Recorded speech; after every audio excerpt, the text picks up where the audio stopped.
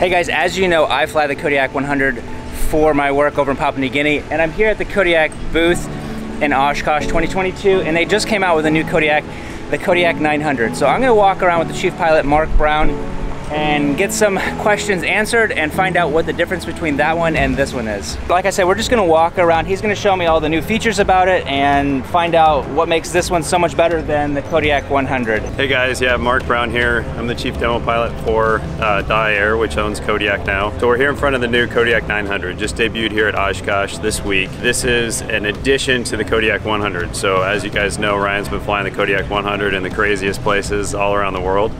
And that's going to be our ultimate bush plane to be able to do and land and go anywhere. The Kodiak 900 is like heritage from the Kodiak 100, but is refined for speed and luxury. So this is going to be a little bit more your commercial operations, your special missions. So you get a lot of the off-airport capability of the 100, but you get 210 knots as opposed to 175 in the 100. Brand new engine, firewall forward is all brand new. This cowling, the prop, everything is new. And then it's about 4 feet longer and all new interior, all new cargo pod. So I'll walk you guys through a couple of those features today and just show you exactly what we've changed. So five-bladed, as we've grown internationally, noise requirements around the world differ. So for instance, Europe has a really strict noise requirement for takeoff and landing. And the only way we could get that noise requirement fit underneath the decibel level was by going to a 5-blade prop. So it only spins at 1900 RPM versus the 2200 RPM that Ryan and the Kodiak 100 are flying. It's a composite prop, so it's a little bit lighter. It's a little bit more geared toward max cruise speed. So the Kodiak 100 can take off and land in about 950 feet.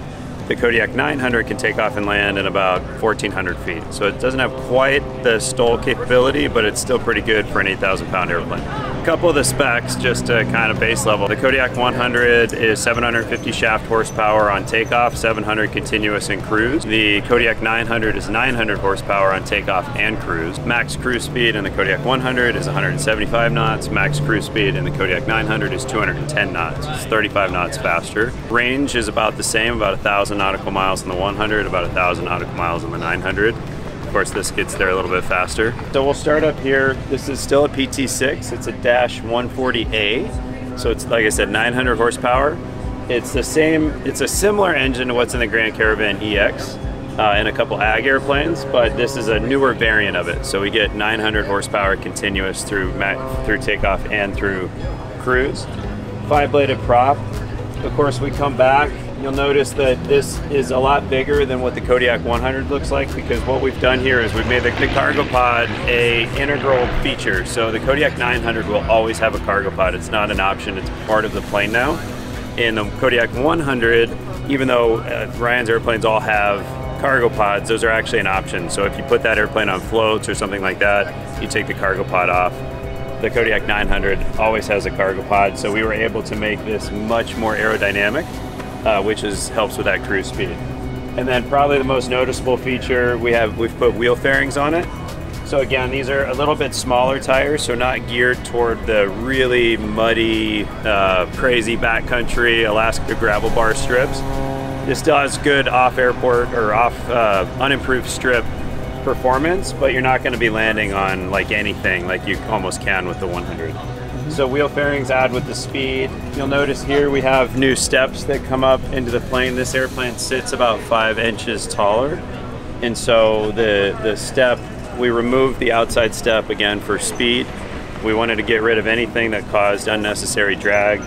So we created these telescopic ladders to get in the crew stations, which is actually quite nice. The door and all is a little bit the same, but one nice thing we added was a magnetic stop on the door. So now when you open the door, it magnetizes and you don't have to worry about the door swinging. With the strap and everything. With the strap. Homemade strap, basically. Yeah, right. Oh, okay, awesome. Yep. So this is the wheel fairing, but the cool thing with this is you can stand on it. So nothing's fragile. The Kodiak's built robust, and the Kodiak 900 is just as robust. So you can stand on this, and then up here, every Kodiak 900 comes with single point refueling. And it's pretty cool because you can actually just You can easily display quantity of fuel. Oh, nice. So it's hot wired. So that's super nice, quick, easy. It's a high pressure system, so you can fill the tanks in like no time flat. A lot of new features in the cargo pod. So as you notice, we got rid of the outside clicks, again, just for aerodynamics. So we have these push buttons, and every cargo pod now locks. And then in here, it's similar in size. We still have the 65 pounds per square foot, so you can put really heavy, dense items in here, which is nice. But if you come around here, Ryan, you can see there's actually a pass-through now. And I'll open the back hatch. And you can pass through like lumber, skis, fishing poles, you know, whatever. It's kind of nice. It's got real versatility now. Again, the airplane, the 900 sits a little bit taller, so we've added a whole new step function. So we have a third step versus just the 2 and the 100. The other nice thing is this is soft close, so you can just let it open and let it down, so you don't get the rattling. You also have a little bit of a handhold here, so people can, you know, get in there and stabilize themselves, or getting down, they can stabilize themselves. If you take these rubber bumpers out, the door still comes down like the 100. Sure. So you can easily load stretchers or lumber, cargo, whatever, in there like the 100. So a lot of added features, but you don't lose the versatility and functionality of the 100.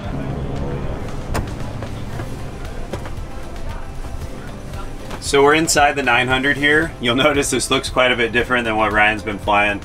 This is our executive edition package, so this is really more geared toward like private owners or companies that might use it as a corporate airplane. The nice thing with these seats, they have double armrests, they have your car style seat belt, so passengers really love them. Every seat station has a limo plug for plane powered headsets, so you don't need batteries or anything. You also have USB ports on every single seat station, so everyone can keep their devices charged.